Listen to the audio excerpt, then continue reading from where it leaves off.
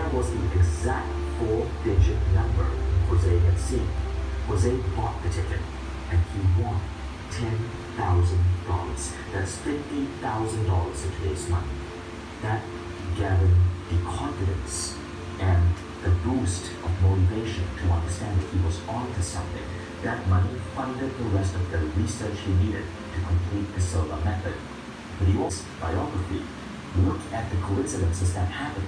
The dream, the friend walking in, going to that specific site. In April 2001, the dot-com bubble burst. Everything collapsed. 14,000 people were laid off. I couldn't get a job. And if that wasn't agony enough, going months and months and months, not even being able to afford rent, but sleeping on a couch, September 11th, wanted to go.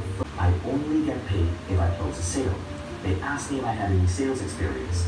I had none, but I didn't dare tell them that because I was sick and tired of sleeping on my friends' couches. I wanted to at least have enough money for rent, so I jumped into this job